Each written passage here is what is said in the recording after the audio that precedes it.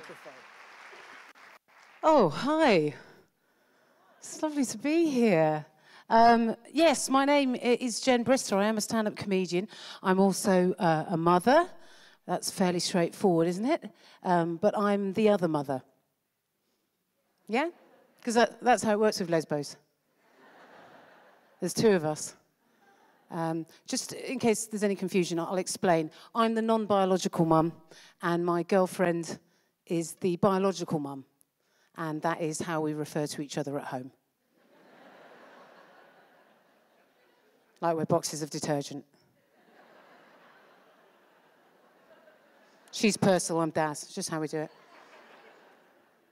Hard work, innit? Hard work, being a parent. It's like a full-time job. You know, sometimes I hear people moaning about their job. They're like, oh, God, what do you do? Oh, was it data entry for an electrical company in Reigate? Sounds wicked. Can I come? Sounds like a break from this. Of course it's hard work. There's a lot of responsibility bringing up children, isn't it? I'm not talking about the practical responsibility. Anyone can get a handle on that. I'm talking about the emotional responsibility. It's overwhelming, isn't it? The things you have to think about as a parent. Because I want to bring up I've got 2 boys. They're 4, twins. And I want to bring up my sons to be kind, happy, compassionate men that understand and appreciate their own privilege. You know, I want to be able to convey complex and important ideas around intersectionality, empathy, consent. But I can't even get them to eat broccoli. So I don't think I'm up to the job.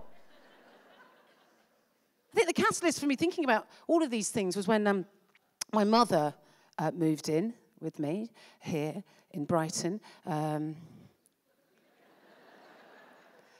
She's buying a place here, so my Spanish mum, and she said to me, Jennifer, I will just stay for a short time. I will not stay for very long, Jennifer. I will blend into the background.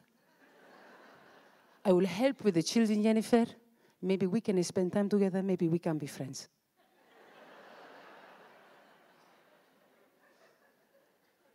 She moved in on the 12th of January. It has been 10 months. I tell you what I find interesting when I tell people that my mum is living with me, I get a very different response from men than I get from women. When I tell men that my mum is living with me, the response is nearly always like this. Oh. Oh, that's lovely. I love my mum. But when I tell women, the response is very different. It's more like this. Bloody hell, mate, I'd kill myself. How are you going to survive that? You're never going to survive that. You're going to have to drink till you're dead. You'll never get out alive. There might be some men in the room here this afternoon a bit confused. You're not sure what I'm talking about. Just to explain, you have a very different relationship with your mum to the one that we have. Okay, mothers and sons, just different from mothers and daughters. Now, I realise I'm making a generalisation here, but I think on the whole, it holds. And if I was to encapsulate that relationship, mothers and sons, yeah, it would be like this. Mummy loves you very much. No, darling, you don't do anything because Mummy will do it for you. No, what did I say? Sit down, you silly thing. Now, listen, you go out and achieve and do whatever you want because Mummy believes in you. Now, kisses for my special boy.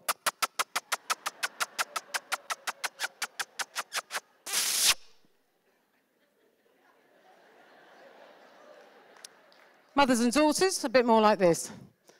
You look fat in that. I'm just saying there's a bit more judgment, that's all I'm saying.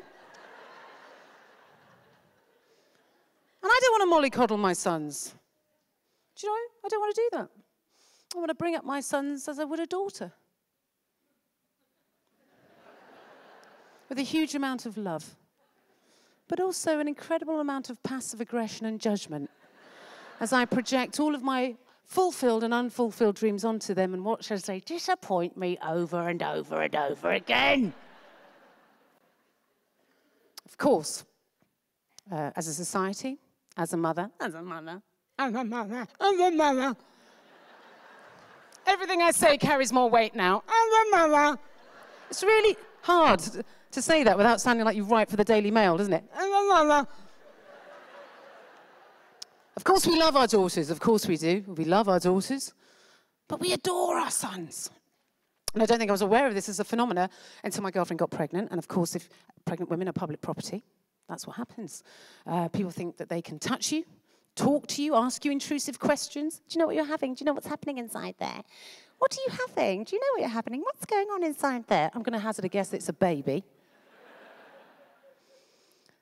Fortunately, I wasn't the one that got pregnant. It was my girlfriend, and she's much better at chit-chat than I am. So on this one occasion when this woman asked, what are we having? My girlfriend replied, as she normally did, twin boys. And I believe that this woman's response was disproportionate to the answer that my girlfriend gave. I mean, literally, she lost it. She was like, oh my God! Oh my God, that is amazing! What, are you having two boys? That's incredible! That is the dream team! No, that is what you want, two boys. Oh, that is fantastic. I've got one of each. My daughter is a nightmare. Do you know what I mean? You never know what they're thinking. Girls are so manipulative, but boys are lovely. They're so simple. They're adorable. Oh my God, two boys. Oh my God, I'm so happy for you. Do you know what? That is brilliant because boys are better.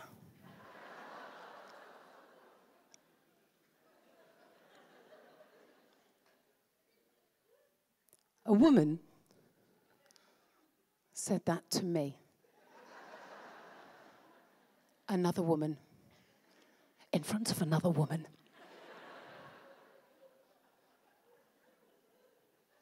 A woman said, boys are better. To me. Another woman in front of another woman and her daughter. I know. I know! Do you know what I felt like saying to her? I felt like saying to her, sweetheart, do you see these two unborn boys in here? Yeah. Well, let me tell you, they're already a disappointment. Yeah. Because I wanted a daughter. Take a look at the haircut, sweetheart! That should be an indication as to how much I care about boys!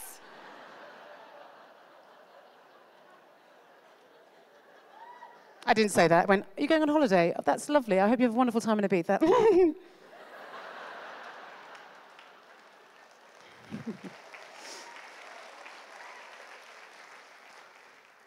No one judges a woman harsher than another woman.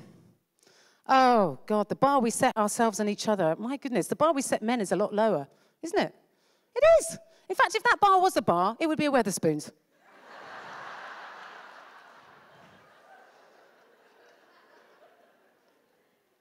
Even as a parent, especially as a parent, you can see that. The way we judge mothers is very different from the way that we judge fathers as women. You know, I hear women saying this kind of stuff about dads. Isn't it lovely to see a father out with his children? Don't you think it just warms the cockles? I just love to see a father making an effort with his children. Don't you think it's just wonderful to see a dad with his children? Isn't that the bare minimum requirement as a parent, to stand next to your children? Mothers, we don't get the same slack, do we? The way we judge mums. I've got a friend who doesn't even have children who had the gall to say this to me. Jen, don't you think it's terrible when you see mothers out with their children, but they're not looking at their children, they're looking at their phones? I just think it's really awful. Can you imagine being out with your kids and not looking at them, just looking at your phone? Do you know what? If I had a kid, I would have it literally Velcroed to my face.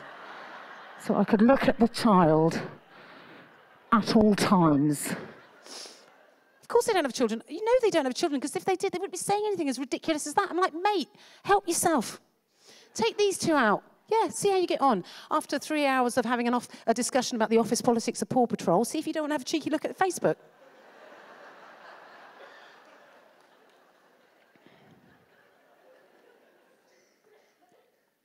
Constantly being distracted by things that don't matter. We're too busy judging each other. What was the last thing that we were told to care about that just doesn't really matter? It was the thigh gap, wasn't it? The thigh gap? How is that a thing? Because you know what happens, ladies, if your thighs rub together?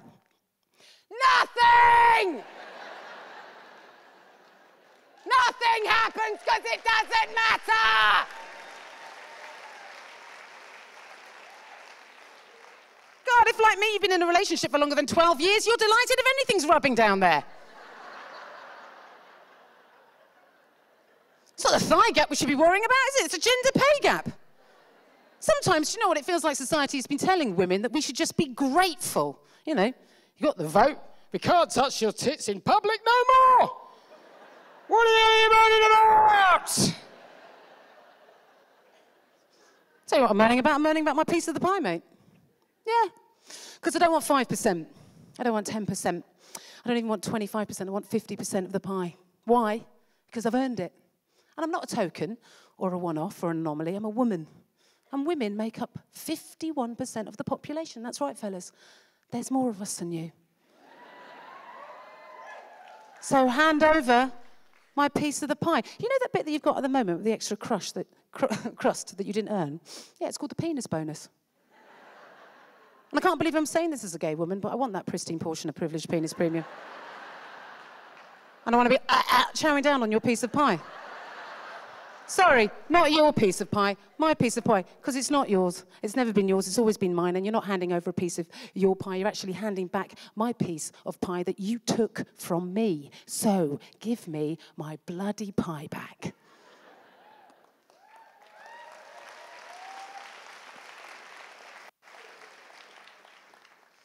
I'm a lesbian, that's a good thing, it's a positive thing. Yeah.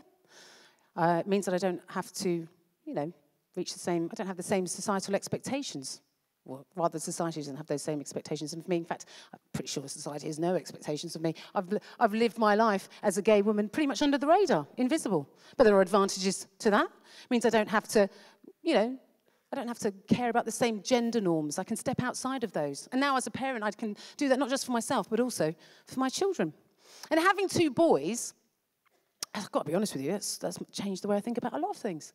No offence, fellas, but before I had sons, I didn't really think about you. Not much, anyway. Just get out of my way, put the shelves up, stop talking.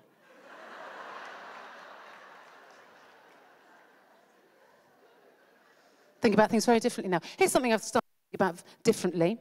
I think we can all agree that we live in a patriarchal society. And I think we can agree that that's toxic for women. Well, I believe it's toxic for men, and here's why. Because if we live in a society where we are telling men and women that women aren't equal, what we're actually doing is telling men and women that women are worth less. That's what we're doing. We're telling men and women that women are worth less. Women are worthless.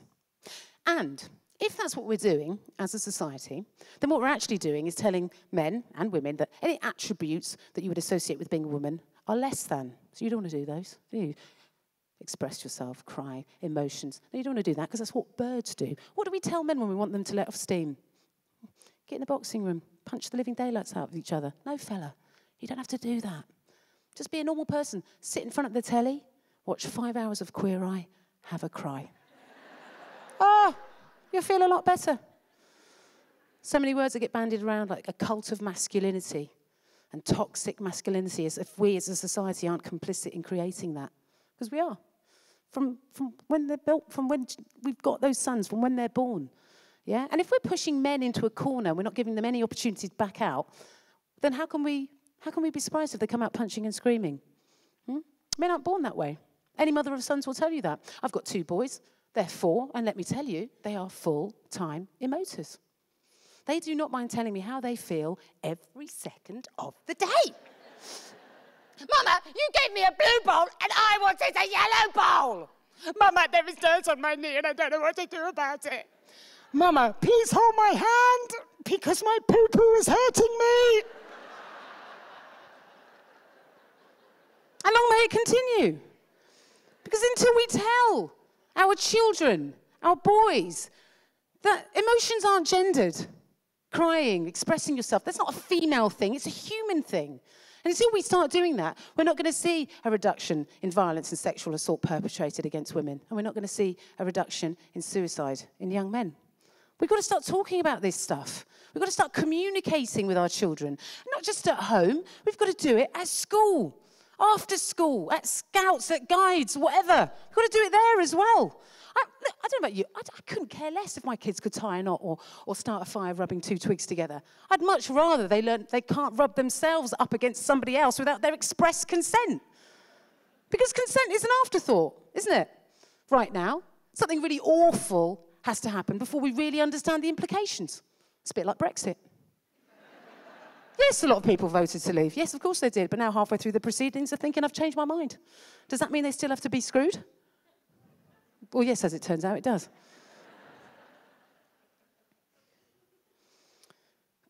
Consent. I mean, this is the other thing. We give our children mixed messages. I do it. I've done it in the past. Boys, give Auntie Sarah a kiss. No, I know you don't know her very well. She's a bit creepy and you'd rather play with your Lego. But give her a kiss anyway. Go on. No, not on the cheek, darling, on the lips. Why do we do that? Why do we tell our children to kiss strangers? You know, why do we enforce that on them?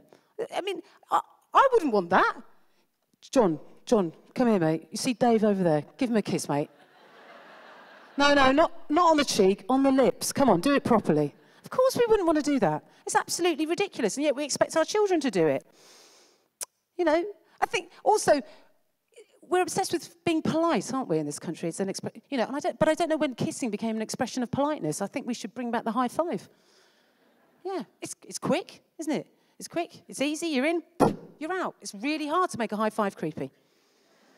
Don't get me wrong, I'm sure there's some fellas out there that would be able to do it if they really tried, but it is pretty hard. And, you know, it's an acknowledgement, isn't it? That's what it is, and that's what tonight, here, this afternoon. If at the end you would like to recognise or acknowledge me with a round of applause, I would be absolutely delighted.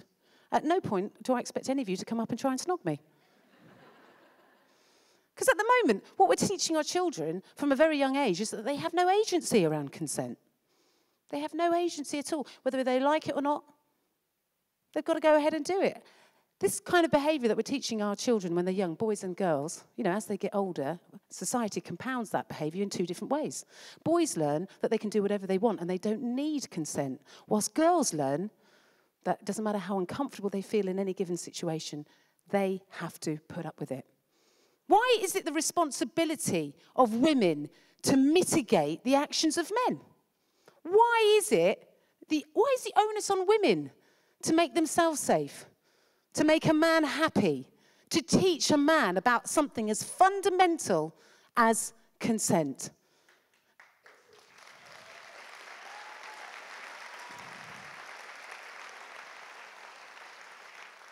As mothers, what we are teaching our sons is that they need to be eternally mothered, even by the women that they are potentially violating. I'm not the best parent. I'm not saying that. I can't change the world. I can't. But maybe I could try to change my world by bringing up my boys differently. And then maybe if we can change this corner of the world, then maybe other people can do the same and we can make this entire planet slightly better to live in. My name's Brister. Believe it or not, I am a stand-up comedian. Thank you very much.